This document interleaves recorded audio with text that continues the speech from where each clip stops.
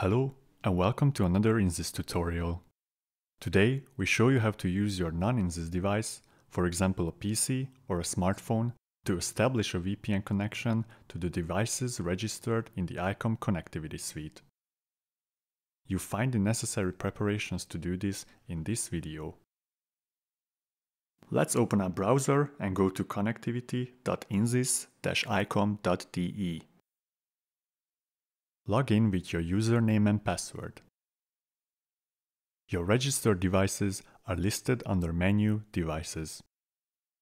Find the PC or smartphone and click on the download symbol in the Manage column. A new window opens where you can download the OpenVPN config file. Copy the downloaded file into the config folder of OpenVPN. You find this usually under Program Files /OpenVPN/config. The connection can be established now. Our PC is now connected and it is online in the icom connectivity suite VPN. If you're using a smartphone, carry over the config file to your phone and import it in the OpenVPN application.